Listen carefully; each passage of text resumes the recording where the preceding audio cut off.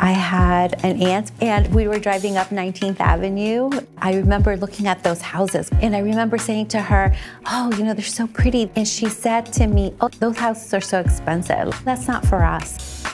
But now I'm the supervisor for that district. My name is Myrna Melgar. I'm the District 7 supervisor for the city and county of San Francisco, which is located in the southwestern part of the city. Representation is important so that people can even think, oh, I can get there. I can be that. Being a leader for San Francisco is such an honor for me and such a privilege.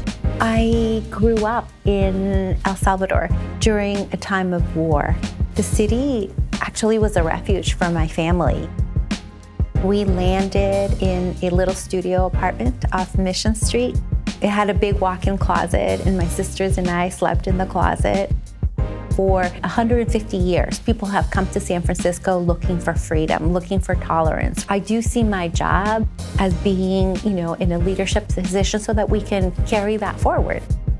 The challenges that I faced when I became supervisor were more around microaggressions, these little power tricks to, talk over people or to invalidate what someone is saying. One of my colleagues really made my life difficult. I thought for Women's History Month, we could have volunteers listen to us and clocked how many minutes men spoke versus women.